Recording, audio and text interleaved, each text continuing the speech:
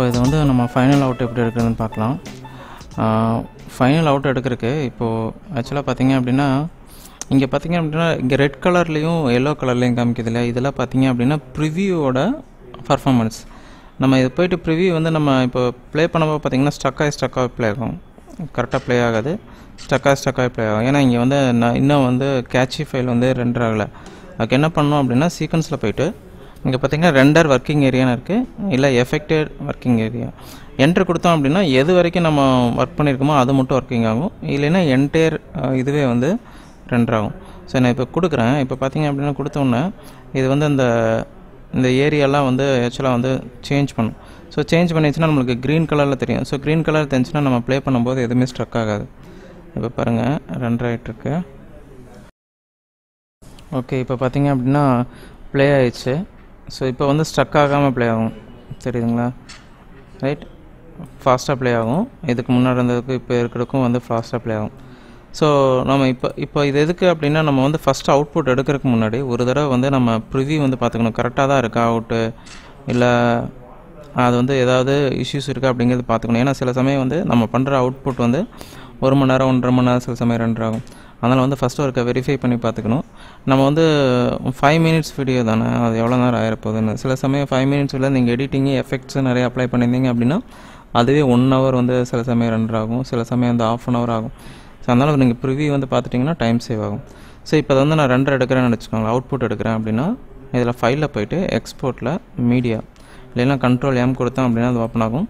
இதில் போய்ட்டு பாருங்கள் அன்கோட் மெட்டீரியல் இருக்குது. ஸோ எக்ஸ்போர்ட் பண்ணணுமான்னு கேட்குது, ஜஸ்ட் ஓகே.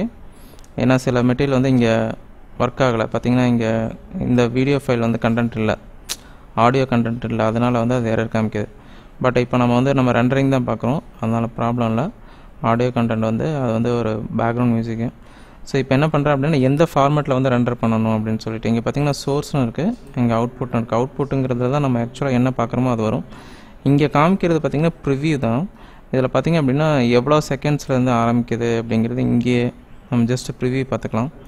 ஓகே, ஸோ இங்கே பார்த்திங்கன்னா எடுக்கும்போதே அதுவே ரெண்டராக டைம் எடுத்துக்குது, பார்த்திங்கன்னா தெரியும். ஸோ இங்கே பார்த்திங்க அப்படின்னா என்ன ஃபார்மேட்டில் நம்ம ரெண்டர் பண்ணணுமோ அந்த ஃபார்மேட், நிறைய ஃபார்மேட் இருக்குது. நம்ம என்ன ஃபார்மேட்டில் ரெண்டர் பண்ணணுமோ அந்த ஃபார்மேட் வந்து நம்ம செலக்ட் பண்ணிக்கணும். தென் இங்கே வந்து அந்த ஒரு ஃபார்மேட்டுக்கும் பார்த்திங்க அப்படின்னா எந்த டைப் ஆஃப் ஃபைல் வந்து அவுட்புட் வந்து எடுக்கணும் அப்படிங்கிறது நம்ம எடுத்துக்கலாம். ஸோ சைஸ் வந்து நம்ம வேரியேஷன் வந்து சேஞ்ச் ஆகும். ஸோ நான் வந்து இப்போ HD 264 சைஸ் வந்து இந்த சைஸ் நான் எடுக்கிறேன் அப்படின்னா அந்த சைஸ்க்கு நம்ம சேஞ்ச் பண்ணிக்கலாம். அதுக்கு தகுந்த மாதிரி இதோட சைஸ் வந்து சேஞ்ச் ஆகிடும். இப்போ நான் வந்து AVI ஃபார்மேட் எடுக்கிறேன். AVI ஃபார்மேட்டில் போய்ட்டு NTSC குவாலிட்டியில் ஒயிட் ஸ்க்ரீன் எடுக்கிறேன் அப்படின்னா ஒயிட் ஸ்க்ரீனுக்கு தகுந்த மாதிரி சேஞ்ச் ஆகிடும். இங்கே பார்த்திங்கன்னா வீடியோ வந்து கட் ஆகுது. ஸோ அதனால் நம்ம வந்து எந்த ஃபைல் ஃபார்மேட் எடுக்கிறோம் அப்படிங்கிறது முக்கியம். இன்னொன்று வந்து நம்ம வந்து எங்கே டிஸ்பிளே பண்ண, சப்போஸ் டிவியா இல்லை வந்து பெரிய ஸ்க்ரீன் ஆட் பண்ணுறோமா அப்படிங்கிறது பார்த்துக்கணும்.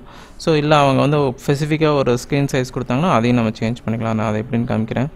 இங்கே நெக்ஸ்ட்டு பார்த்திங்க அப்படின்னா இதை பற்றி எதாவது கமெண்ட்ஸ், ஏன்னா இப்போ நம்ம வந்து ஒரு ஃபுட்டேஜ் ஒரு வீடியோவுக்கு வந்து எடிட் பண்ணுறோம் அப்படின்னா, ஒரு மூவிக்கு எடிட் பண்ணுறோம் அப்படின்னா ஒரு ஃபுட்டேஜும் வந்து நம்ம தனித்தனியாக வந்து நம்ம ஷேர் பண்ண வேண்டியது இருக்கும். ஸோ அதை பற்றி கமெண்ட்ஸ் இங்கே கொடுக்குறதுனா கொடுத்துக்கலாம், ஆப்ஷனல் தான்.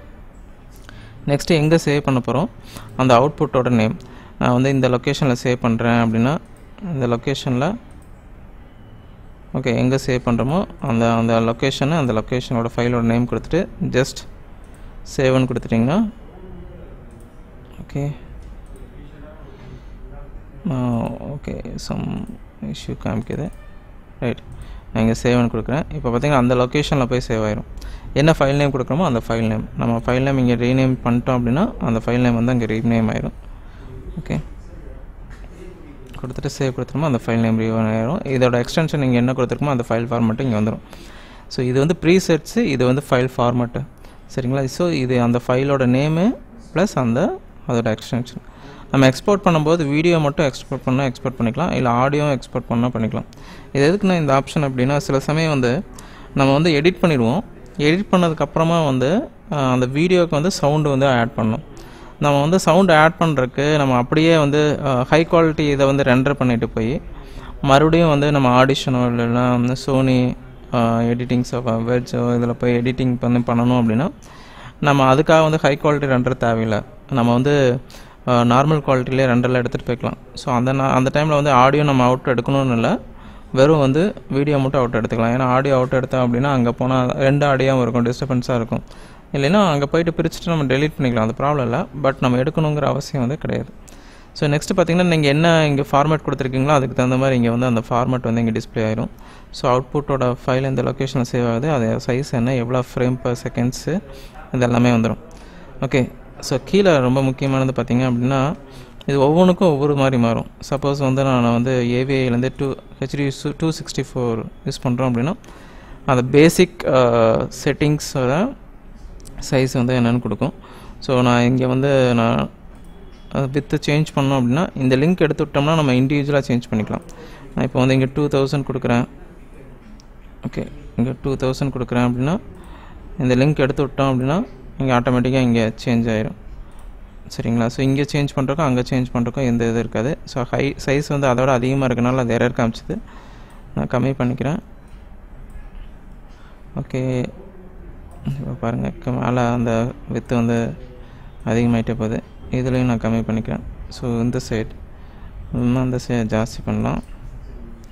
ஓகே, இது பார்த்திங்கன்னா லோயர் கொடுக்கணும், இதோட அதிகமாக இருக்குது. So please lower the video bound R frame rate, அதாவது அந்த ஃபைல் சைஸை விட சேஞ்ச் பண்ணணும். ஸோ இதுக்கு மேலே கொடுக்க முடியாது. ஓகே, ஸோ இது வந்து நம்ம சேஞ்ச் பண்ணுற அளவுக்கு சேஞ்ச் பண்ணிக்கலாம். இந்த ஃப்ரேம் ரேட்டுங்கிறது என்ன அப்படின்னா நம்ம எவ்வளோ ஃப்ரேம்ஸ் நம்ம இங்கே ஆக்சுவலாக வச்சுருக்கிறது 24 ஃப்ரேம் பர் செகண்டா இல்லை வந்து நம்ம 35 ஃப்ரேம் செகண்டா அப்படிங்கிறத நம்ம சேஞ்ச் பண்ணிக்கலாம். 24 ஃப்ரேம்னா 24 அனிமேஷனுக்கு எல்லாமே நம்ம 24 ஃப்ரேம் பர் செகண்ட் தான் யூஸ் பண்ணுவோம். வீடியோ நார்மல் வீடியோ அப்படின்னா 29.97 ஃப்ரேம் பர் செகண்ட் வந்து யூஸ் பண்ணுவோம். ஸோ அது கொடுத்துக்கணும். தென் வந்து இது NTSC ஃபார்மேட்டாக இது PL ஃபார்மேட்டாக, ஓகேங்களா? ஸோ என்ன ஃபார்மேட் வேணுமோ அந்த ஃபார்மேட் கொடுத்துக்கலாம்.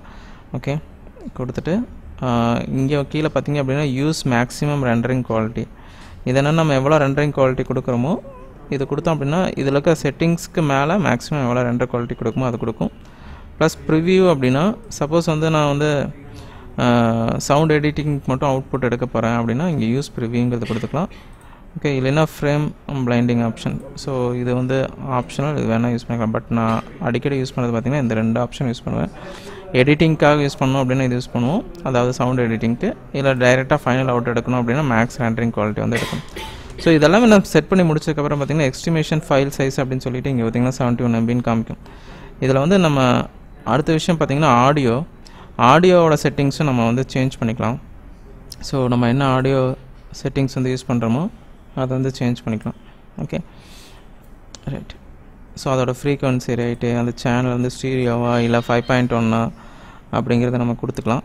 கொடுத்துட்டு ஜஸ்ட் எக்ஸ்போர்ட் கொடுத்தீங்க அப்படின்னா அது வந்து எக்ஸ்போர்ட் ஆயிடும். ரைட்டா? ஸோ இதை வந்து எப்படி ஹை குவாலிட்டியில் வந்து ரெண்டர் பண்ணுறதுங்கிறது நெக்ஸ்ட் இதில் பார்ப்போம். இந்த வீடியோ உங்களுக்கு பிடிச்சிருக்குன்னு நினைக்கிறேன். இதோட கண்டினியூஷன் வந்து நெக்ஸ்ட் வீடியோவில் வந்து நம்ம பார்ப்போம். இந்த வீடியோ உங்களுக்கு பிடிச்சிருந்துன்னா கீழே இருக்கிற சப்ஸ்கிரைப் பட்டனை வந்து ப்ரெஸ் பண்ணுங்கள். அது பக்கத்தில் இருக்கிற பெல் சிம்பிளையும் ப்ரெஸ் பண்ணுங்கள். நாங்கள் நிறைய வீடியோ வந்து அப்லோட் பண்ண போகிறோம், அதோட நோட்டிஃபிகேஷன் உங்களுக்கு ஆட்டோமேட்டிக்காக வரும். இன்னொரு வீடியோவில் உங்களை மறுபடியும் மீட் பண்ணுறேன். அன்டில் தென் பாய், தேங்க்யூ.